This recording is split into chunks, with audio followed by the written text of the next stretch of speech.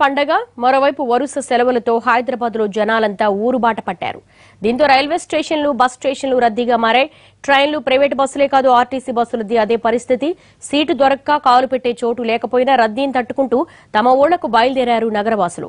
ప్రత్యేకంగా బస్సులు వేసినా ఉపయోగం ఉండడం లేదు. ఖచ్చితంగా ఊళ్లకు చేరుకోవాలి అనుకున్న వాళ్లు ఇబ్బందులు పడుతూ ప్రయాణించారు.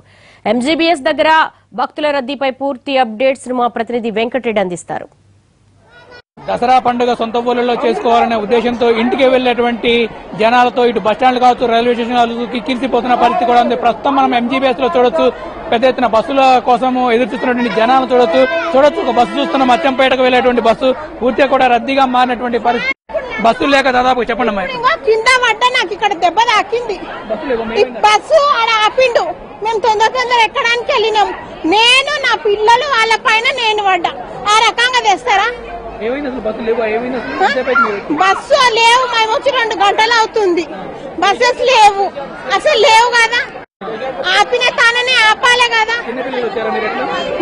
మా దగ్గర మాతో పాటు చిన్న పిల్లలు, ముసలోళ్ళు అందరం ఉన్నాం. మేము బస్సులు 3000 బస్సులు వేసినాము, మాకు ఇబ్బంది లేకుండా చేస్తున్నాం. అసలు 15 నిమిషాలకు బస్సు అంటారు, ఏమంటారు?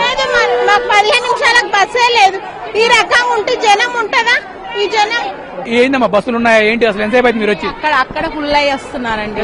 ఎక్కడో తెలియదు, ఎంట్రీ అక్కడ నుంచి వస్తున్నారు. 3 hours అయింది.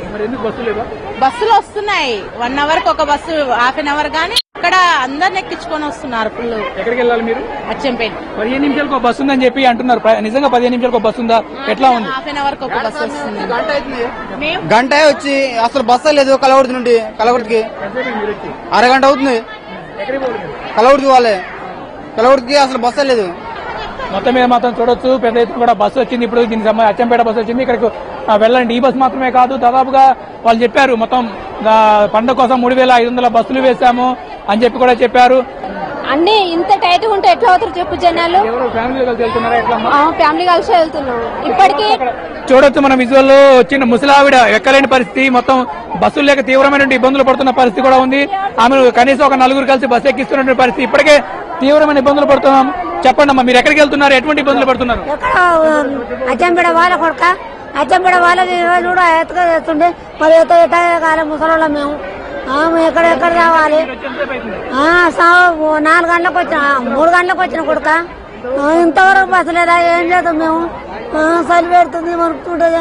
బట్టలు కూడా అంటే చూడొచ్చు మనము, ముసలి వాళ్ళు కావచ్చు, పిల్లలు కావచ్చు, పెద్ద ఎత్తున ఇక్కడికి వచ్చి తీవ్రమైన ఇబ్బందులు పడుతున్న పరిస్థితి కూడా ఉంది. నేను ఒక గంట లోపల 8 సర్వీసులను అరేంజ్ చేయగలిగినాను, ఒక 1 hour లోపల. తర్వాత ఈ రోజు విపరీతంగా జనం ఉన్నారండి.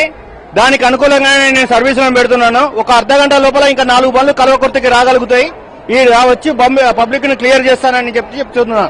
మొత్తం మీద చూసుకున్నట్లయితే దాదాపుగా ఆర్టీసీ ఎంజీబీఎస్ ప్రత్యేకించి ఇక్కడి నుంచి మహబూబ్నగర్ కావచ్చు, ఇటు విజయవాడకు బస్సులు నడుపుతున్న పరిస్థితి కూడా ఉంది. అయితే పండుగకు రేపే పండుగ కావడంతో కూడా రద్దీ నేపథ్యంలో ప్రత్యేకించి బస్సులు వేస్తున్నాము అయినప్పుడు చెప్తున్నారు. అయితే పెద్ద మొత్తంలో బస్టాండ్లు మాత్రం ఇటు రద్దీతో కిటకిటలాడుతున్న పరిస్థితి మాత్రం ఎంజీబీఎస్ లో ఉంది. కెమెరా పర్సన్ రాజ్ కుమార్ తో కలిసి వెంకటరెడ్డి, NTV, హైదరాబాద్.